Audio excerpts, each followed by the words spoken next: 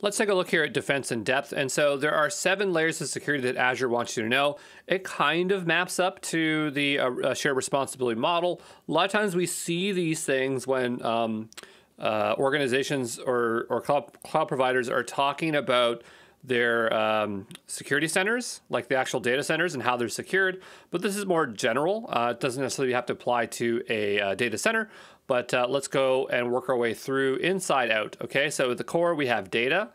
So access to business and customer data encryption to protect our data. Then we have applications. So applications secure and free of security vulnerabilities. Then you have compute, so access to VMs, ports on-premise and cloud. The network, limit communications between resources using segmentation and access controls.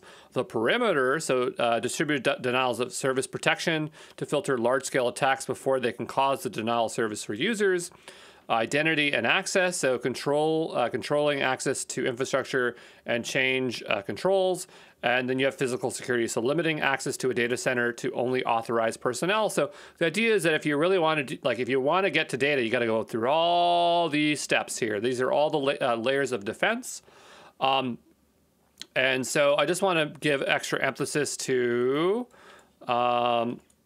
this one here, identity and access, because this one's like besides the physical security, this one's the outermost one. So they will say like your perimeter, like the modern perimeter is defined based on your identity. Okay, and we'll see that more here in this course.